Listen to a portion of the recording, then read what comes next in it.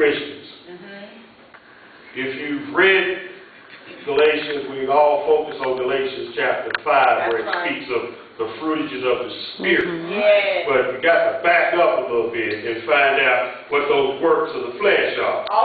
Mercy. You know, in speaking about those works of the flesh, Paul was letting folks know that it's not our place to judge the behavior of our fellow Christians or those in the congregation, but it's up to each individual to look at themselves and see if they're carrying out what thus saith the Lord. Paul also said there's a steadfastness in the freedom of God and in Christ. And we should be walking in the Spirit. Amen. The Spirit enables us to believe in the principles of love that if fulfilling the law without observing requirements. A lot of times we say, well, you know, I know I shouldn't do this. But if you have God, you got on the inside. There's Spirit on the inside. Which has time. Yes, that's right. I can't do that. That's right. Praise the Lord. And that's what Paul is saying. As he opens chapter 6, he said, if any man be overtaken in a fault, ye which are spiritual, restore such a one in the spirit of meekness, considering thyself, lest thou also be tempted. Amen. So he's letting us know that we all are sinners, saved by grace.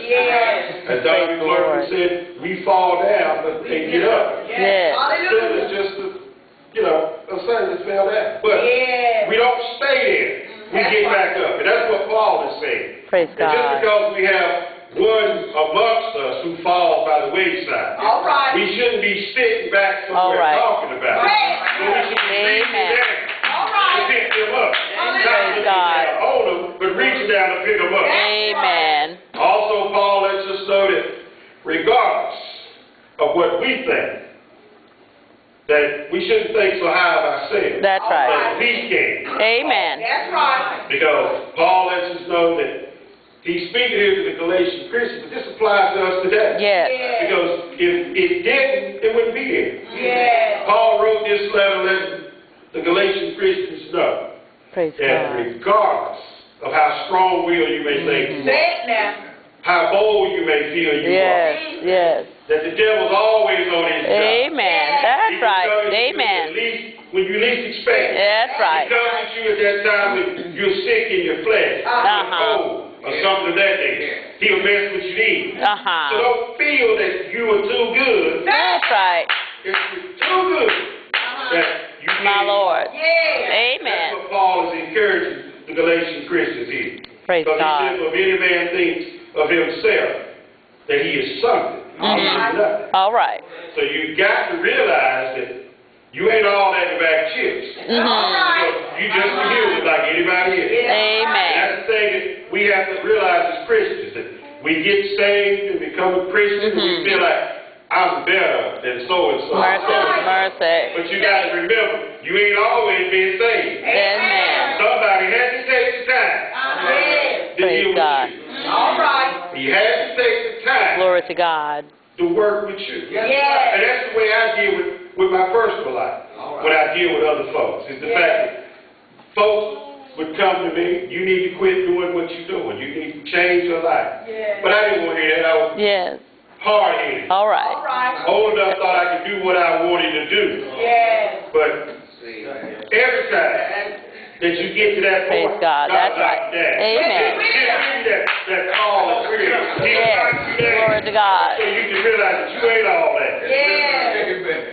Paul also forewarns about the works of the flesh, that practicing such things you would not inherit God's kingdom. But in contrast, he speaks of the fruits of the Spirit, against which he said there is no law. All right. If we're living by the Spirit, let us go walking orderly also by praise the Spirit. God. Put away that egotistical attitude. Amen. That's right. Yes, Lord. And be willing to work and help with others. Yes. If one makes a false step, before you point it out to them, you got to realize that individual already knows that they messed up. in their spirit, they're embarrassed. Or they feel like, well, I can't go back around the saints. I can't go back to church because folks don't know what I've done. But I'm here to tell you that Paul lets you know that it ain't about what you think about me when I fall. But it's what I do about that fall. When I fall on my knees. Yes. And ask God Amen. to forgive me. Praise That's God. between me and God. Amen. Not for any of us to judge one another. Amen. Also, Praise God. those who are spiritual, as has been said earlier, we need to realize that it's our job Yes. to keep one another builded up. That's right. You know, just don't feel that, just because everything's going well in your life, that you just, well, I ain't got to worry about Pastor Rose. He's all right. He's a preacher. He's good. No. Because even though he's the pastor, he's going to have his good days and bad days. That's right. He Amen. needs to hear from us with an encouraging word. Praise the Lord. Sister Pam can give him that encouraging word. She can keep him lifted up. He can keep her lifted up. But we need to always be mindful of one another. Amen. From the pastor all the way down to the least of us. Amen. We need to keep everyone mindful. You know, there's no more than, how are you today? That's just right. Just Just the listen. spirit was all right. Praise God. Because sometimes we get in that state where we just don't know what to do. And an encouraging word. That's right. Go a long way. Yes. Sometimes we just have to be willing to remove self. All right. And allow God to come in. Allow God to use you. That's right. Yes. Now Paul said that one will reap according to what he sows. Yes. Either corruption of the flesh or everlasting life of the spirit. He also spoke of the fact that do not grow weary or lose your heart in what you believe. Because peace and mercy is upon those who walk orderly according to the conduct. Amen. And in order to walk orderly, you got to get into the Word and study. Yes.